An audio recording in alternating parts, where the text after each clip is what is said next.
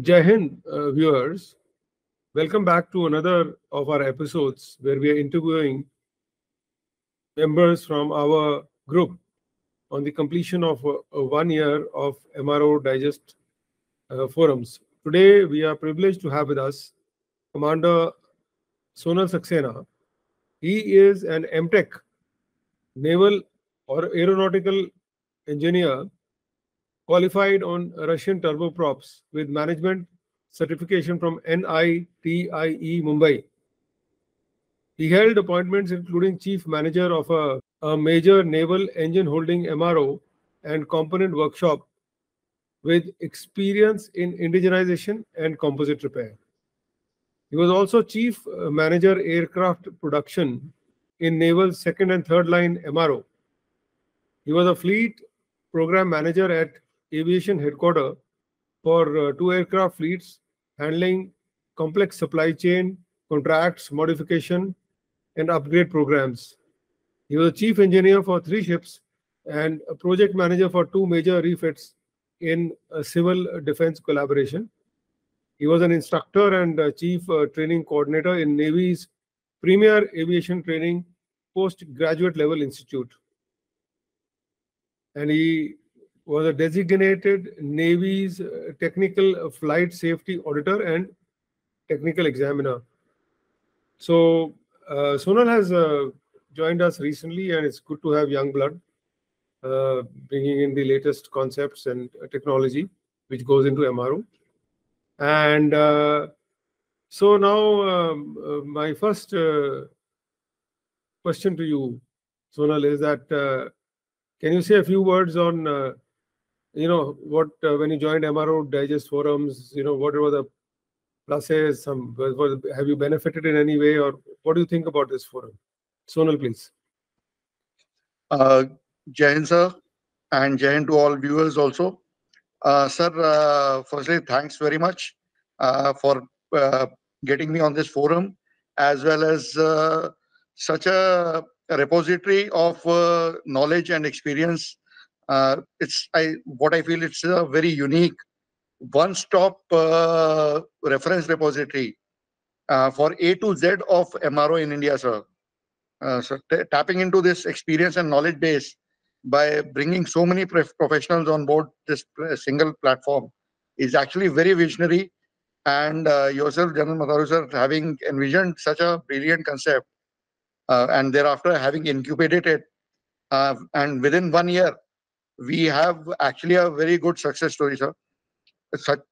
For a youngster like me, it's been a learning experience, and with my experience, what I have been able to gain over the years in service as well as in my profession, it's a very good opportunity for me to disseminate and share with all this experience and knowledge, sir.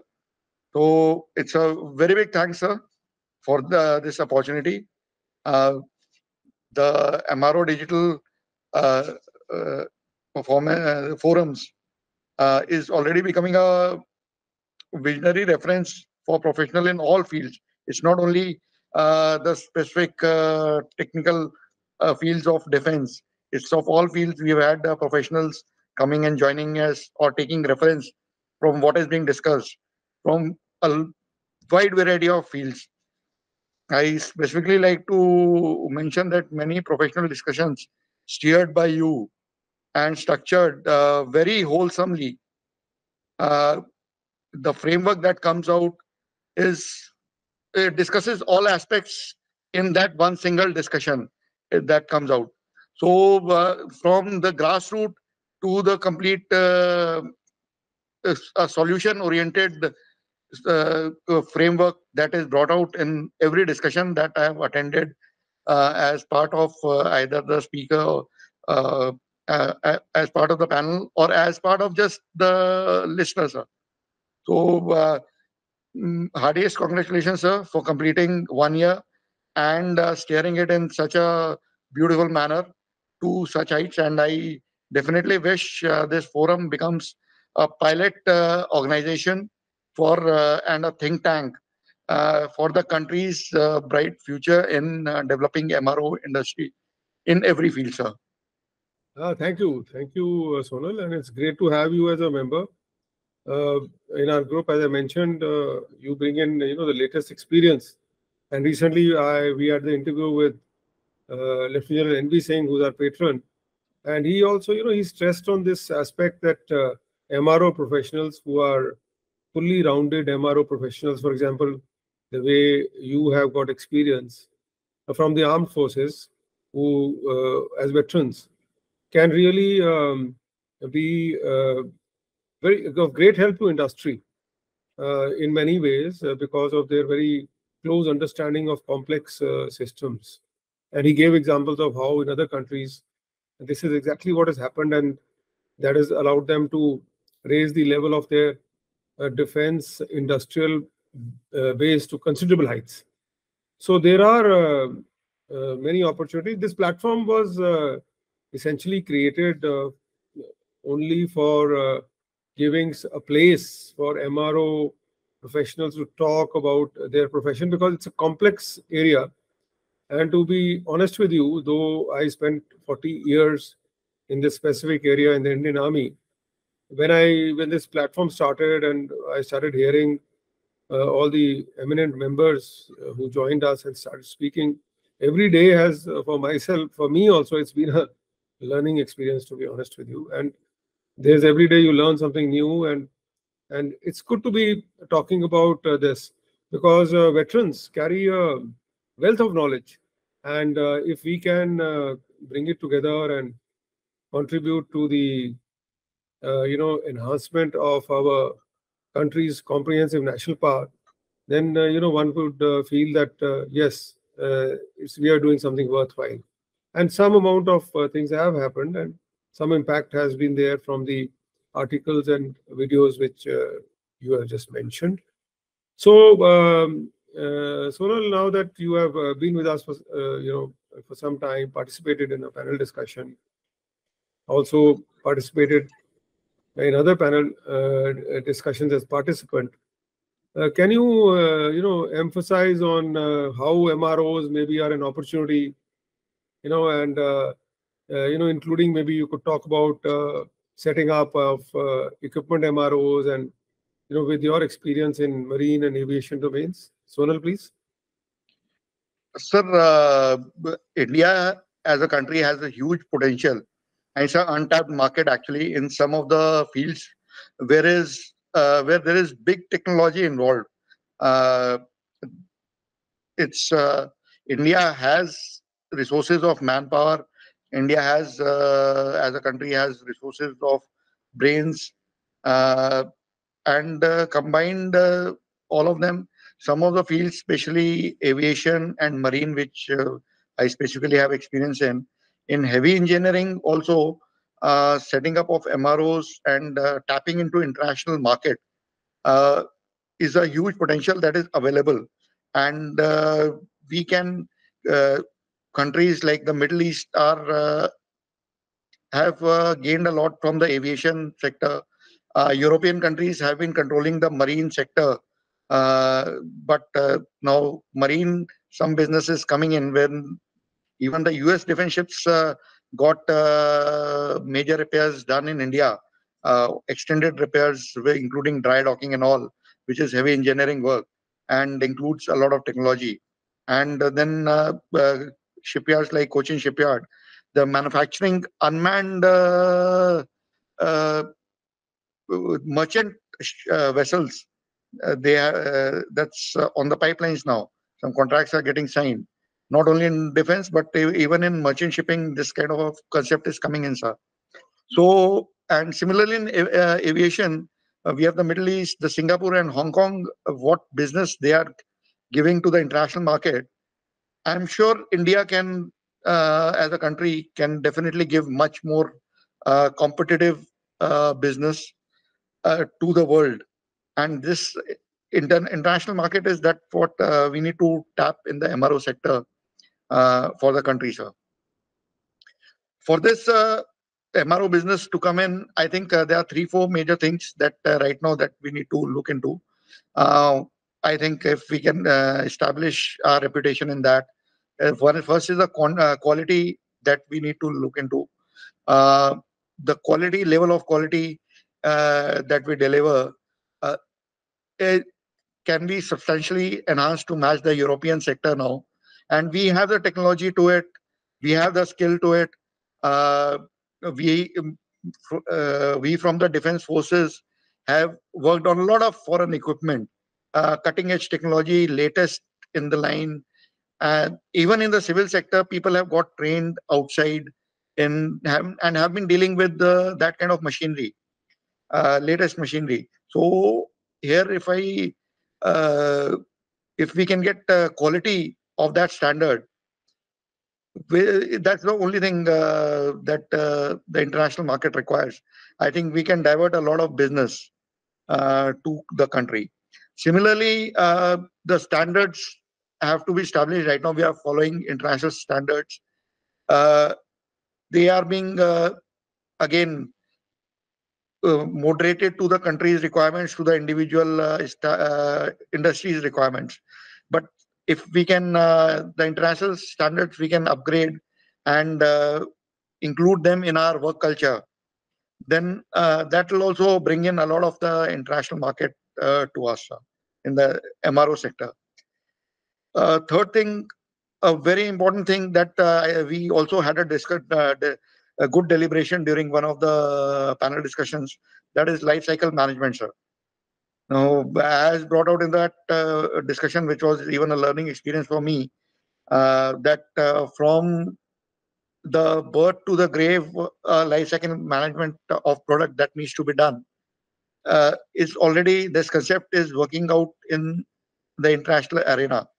So that same concept, and it's many of them sitting in international arena in the topmost positions are Indians or Indian origins that are developing this concept and implementing it to the T.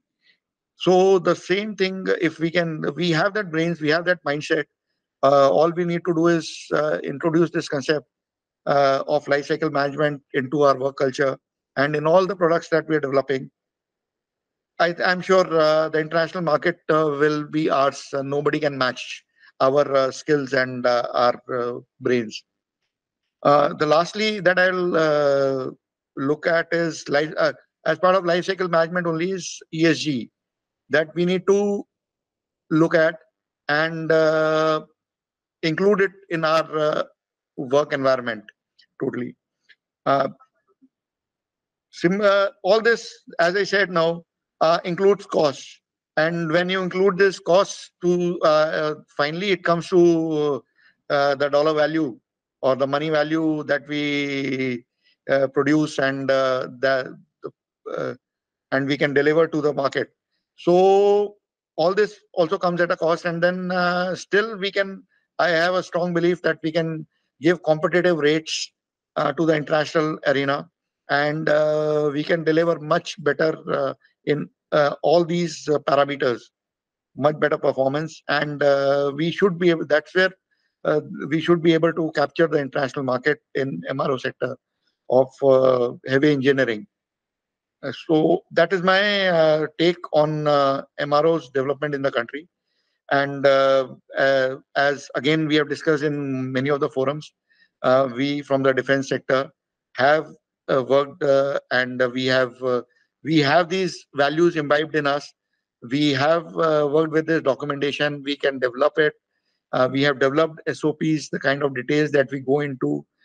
So this is a huge potential uh, that we can be tapped as well as we can individually contribute in developing this complete industry in the country, sir. Oh, thank you very much for that, Sonal, for giving the complete points, also the many areas where we can work. So I've had this, we were discussing the other day, and you have a lot of experience in supply chain management. So Yes, especially in high-tech spares. And so can you talk about this and touch upon the MROs, how they can economize their costing and things of that type? Sonal, please. sir. on this, yes, I had a lot of guidance from you on this particular topic, sir. But and along with that in supply chain, there was some management study that we had done at NITI Mumbai, where I did a course, management course, and the techniques that are used in supply chain management, modern day supply chain management, is essentially required to get your costs of uh, inventory holding as well as inventory carrying down, and especially in high end sectors, each component cost is pretty high, whether it is carrying costs or holding costs. So it is on cut to cut basis, or as you said, just in time concept that we use. That the component should come just in time when it is required.